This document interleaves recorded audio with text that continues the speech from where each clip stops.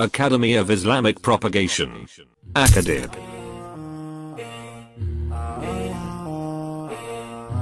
Assalamu alaikum. Shall I tell you something which, if done, will increase your wealth in manifolds and hand you special abode in paradise? Cultivate the habit of spending in the cause of Islam. The likeness of those who spend their wealth in the way of Allah is as the likeness of a grain of coin. It grows 7 hairs, and each hair has 100 grains. Allah gives manifold increase to whom He wills. Allah is all sufficient for His creatures' needs, all-knower. Beloved in Islam, whoever has the means and wishes to be part of the monthly donation scheme towards the proposed ACADIP University project should kindly inform us through this WhatsApp number.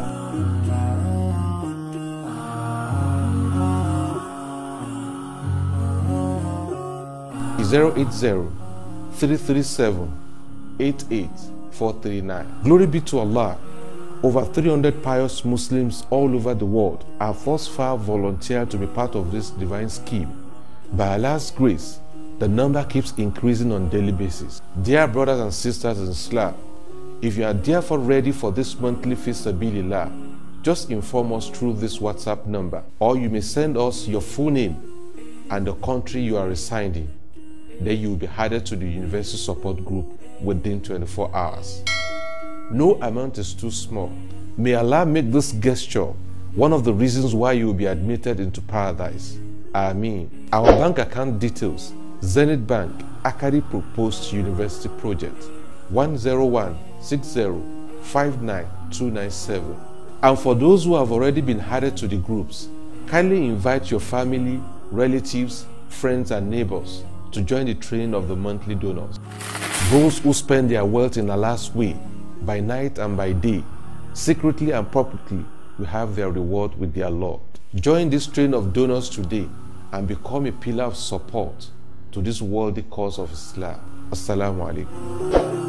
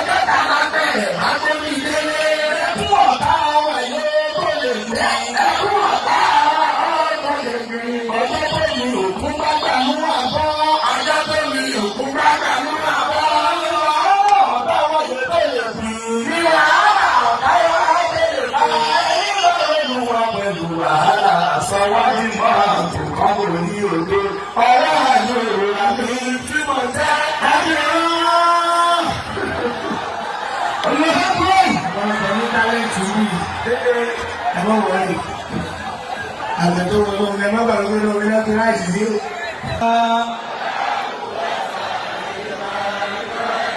ọwọ́ àdúrà mi tí mo tẹ́ májẹ̀ ká wà náà lóbi fo wọ́n náà bí Muhammadu wàlá Qur'ani ọ̀rọ̀ lò.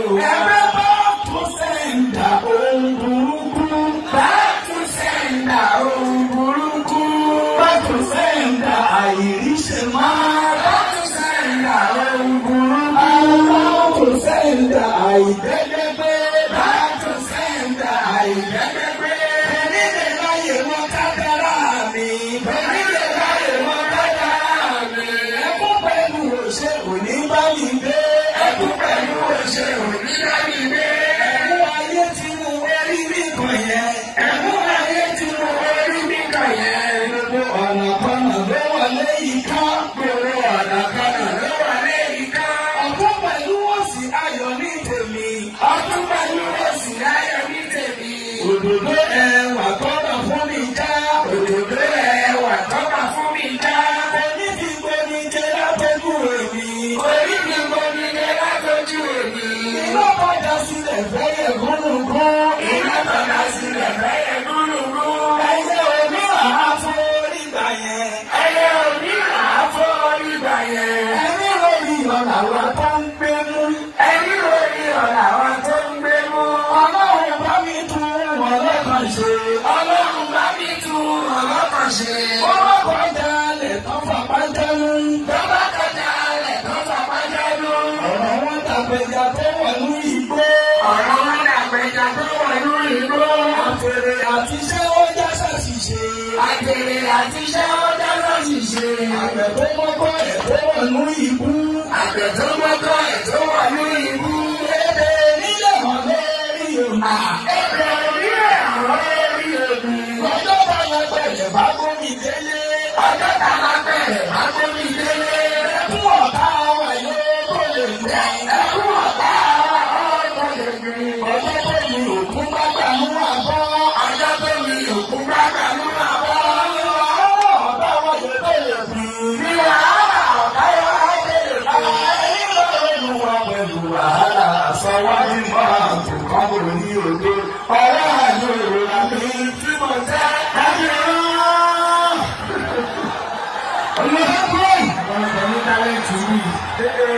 ẹ má wọlé àgbẹ̀ tó wọlé omi ẹ má bàa lórí omi náà fi láì sí o.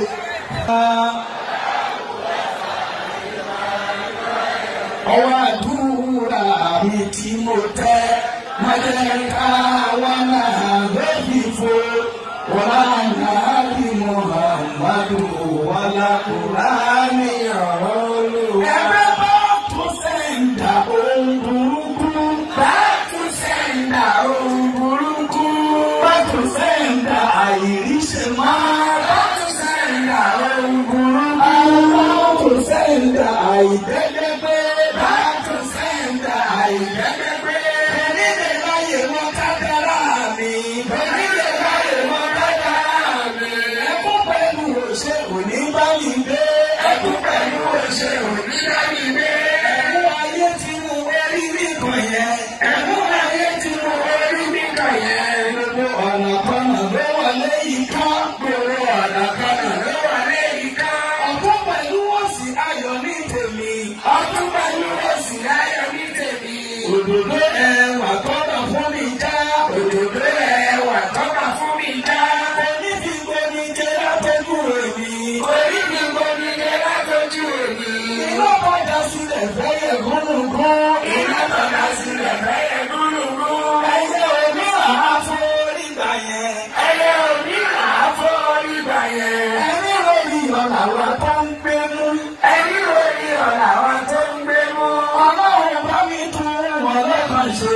ọlọ́run bá mi tún wọn lọ́kàn ṣe. ọwọ́ kọjá lẹ̀ tán fapá jẹ́nu. bàbá kọjá lẹ̀ tán fapá jẹ́nu. ọ̀rọ̀ wọn dàgbẹ̀jà tó wà ní igbó.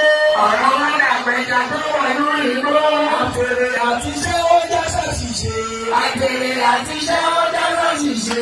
àgbẹ̀ tó mọ́kọ́ ẹ̀ tó wà ní ibú. àgbẹ̀ tó mọ́kọ́ ẹ̀ tó wà ní ibú. ebè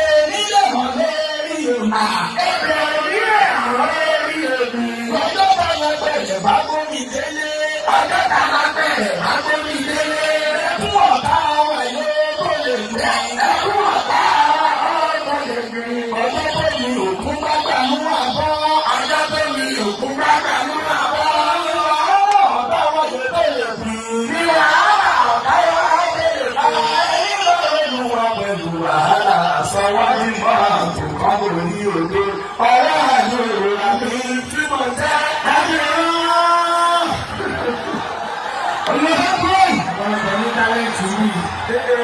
Ẹ̀mọ́ wọ̀nyí. Àgbẹ̀tọ̀ wọ̀nyí ẹ̀mọ́ bàbá gbé lórí láti láìsí sí.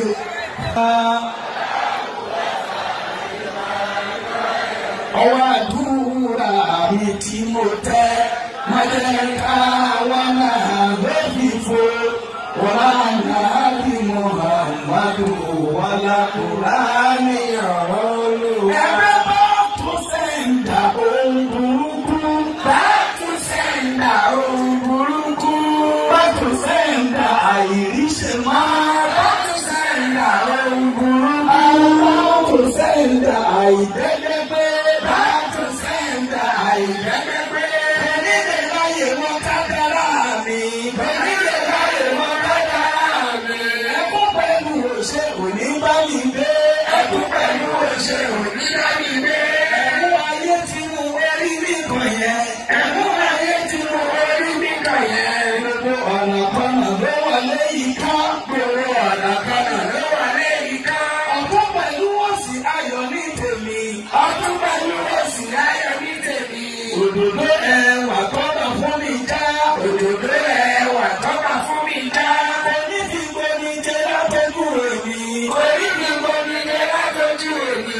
Iná padà sílẹ̀ fẹ́yẹ̀ gúnlùgún. Iná padà sílẹ̀ fẹ́yẹ̀ gúnlùgún. Ẹyẹ òmíràn á forí gbà yẹn. Ẹyẹ òmíràn á forí gbà yẹn. Ẹni lórí ọ̀nà wa tó ń gbé mú. Ẹni lórí ọ̀nà wa tó ń gbé mú. Ọlọ́run bá mi tún ọlọ́kàn ṣe. Ọlọ́run bá mi tún ọlọ́kàn ṣe. Bọ́lá kọjá lẹ̀ tán fapá jẹ́nu. Bọ́lá kọjá lẹ̀ tán fapá jẹ́nu. Ọ̀rọ̀ wọn dàgbẹ̀jà tó wà ní igbó. Ọ̀rọ̀ wọn dàgbẹ̀jà tó wà ní igbó. Àtẹ̀rẹ̀ àtiṣẹ́ ó já ṣàṣìṣe. Àtẹ̀rẹ̀ àtiṣẹ́ ó já ṣàṣìṣe. Àgbẹ̀ tó mọ́kọ́ ẹ̀ tó wà ní ibú. Àgbẹ̀ tó mọ́kọ́ ẹ̀ tó wà ní ibú. Ebè nílẹ̀ wọn lórí òmà. Ebè nílẹ̀ wọn lórí òmì. Ọjọ́ bá lọ bẹ̀rẹ̀ bá gómi délé. Ọjọ́ bá lọ bẹ̀rẹ̀ bá gómi délé. Ẹkún ọ̀tá wáyé kó lè gbẹ. Ẹkún ọ̀tá kó lè gbẹ. Ọjọ́ tó mi òkun bá gbà mú àbọ̀. Ọjọ́ tó mi òkun bá gbà mú àbọ̀. Ọ̀tá wáyé kó lè gbẹ. Níwà ọ̀tá wáyé kó lè gbẹ. Ìlú wa pẹ̀lú wàhálà sọ̀wádìí mọ́ àtúnkọ́ kò ní òde. Ọ̀rẹ́ àjò ìrora mi tí mo tẹ́ àjò.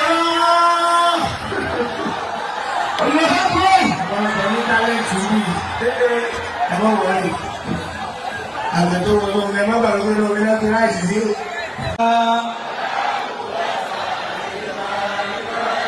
Ọwọ́ àdúrà mi tí mo tẹ́, má jẹ́ ká wá náà lóbi fo.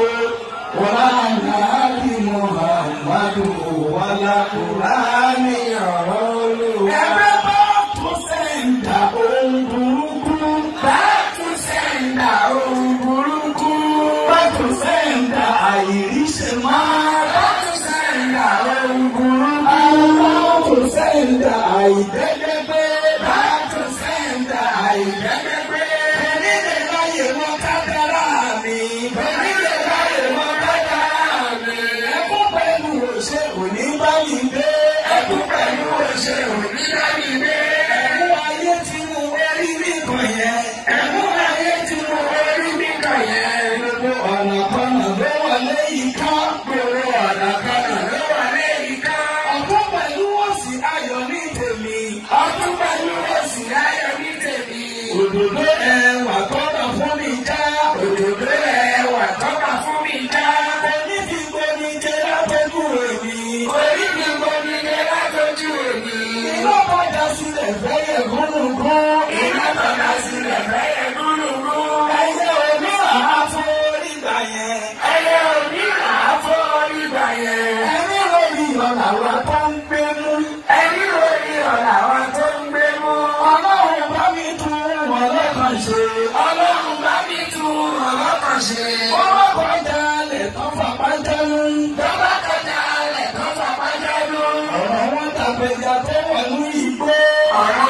àgbẹ̀jà tó wà lórí igbó.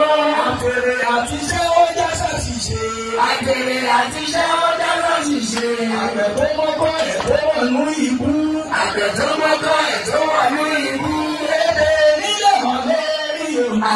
Èdè nílẹ̀ hàn lórí òmì. Ọjọ́ bá lọ bẹ̀rẹ̀ bá gómi délé. Ọjọ́ tá a bá bẹ̀rẹ̀ bá gómi délé. Ẹkún ọ̀tá wa yóò kó lè gbẹ. Ẹkún ọ̀tá wa kó lè gbẹ. Ọjọ́ tó mi òkun bá gbà mú àbọ̀. Ọjọ́ tó mi òkun bá gbà mú àbọ̀. Ọ̀tá wa yóò kó lè gbẹ. Níwà ọ̀tá wa kó lè gbẹ. Ẹ̀yin lọ́rùn wa pẹ̀lú wàhálà. Sọ̀wádìí mọ́ àtúnkọ́ kò ní òde. Ọ̀rọ̀ àjò ìrora mi tí mo jẹ́ àjẹrán. Olùdókòwò àwọn ọ̀sẹ̀ ní tálẹ́ǹtì yìí ẹ má wọlé. Àgbẹ̀tò olóhùn ẹ má gbàgbé lórí lẹ́kùn láìsí ní o.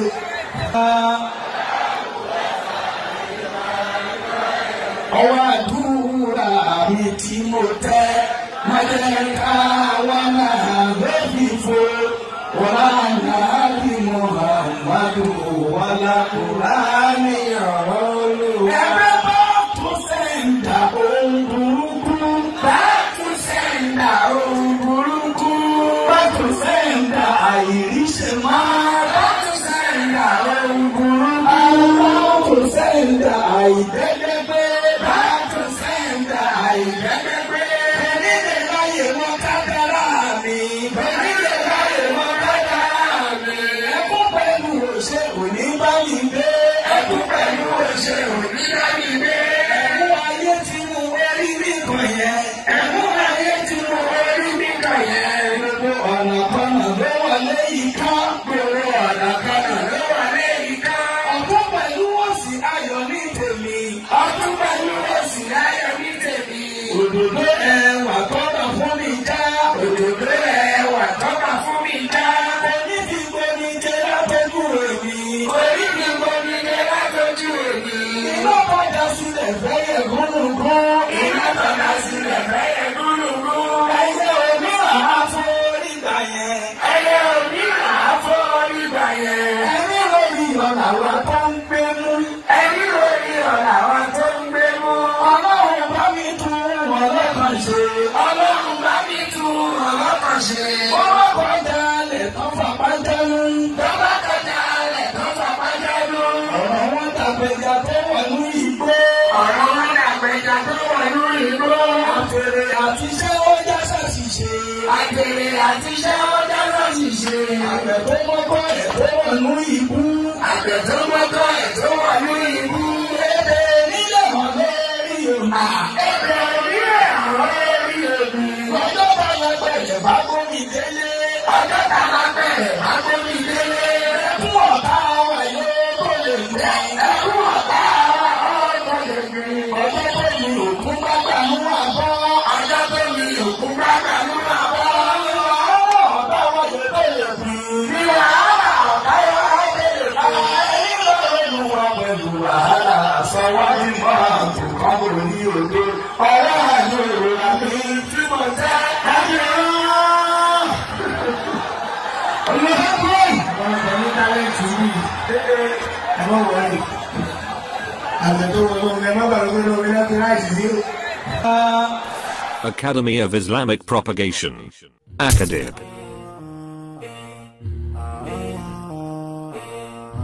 Assalamu alaikum. Shall I tell you something which, if done, will increase your wealth in manifolds and earn you special abode in paradise? Cultivate the habit of spending in the cause of Islam. The likeness of those who spend their wealth in the way of Allah is as the likeness of a grain of coin. It grows 7 hairs, and each hair has 100 grains. Allah gives manifold increase to whom He wills. Allah is all sufficient for His creatures' needs, all-knower. Beloved in Islam, whoever has the means and wishes to be part of the monthly donation scheme towards the proposed ACADIP University project should kindly inform us through this WhatsApp number.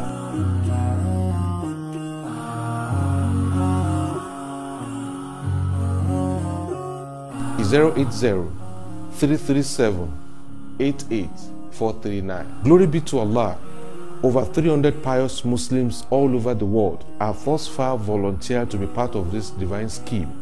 By Allah's grace, the number keeps increasing on a daily basis. Dear brothers and sisters in Islam, if you are therefore ready for this monthly Fi Sabilillah, just inform us through this WhatsApp number, or you may send us your full name and the country you are residing.